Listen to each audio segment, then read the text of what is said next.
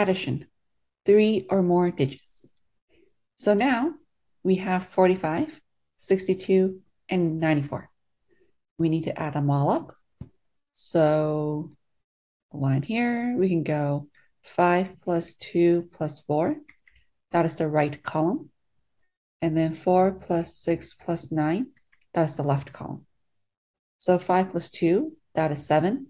7 plus 4, that would be 11.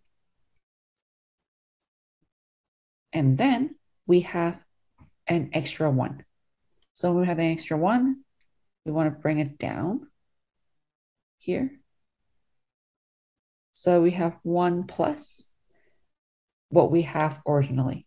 So 4 plus 6 is 10. 10 plus 9 is 19.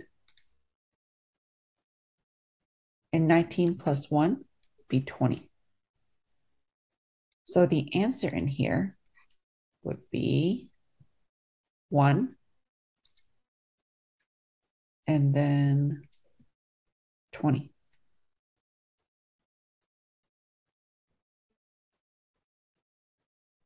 And that would be the answer.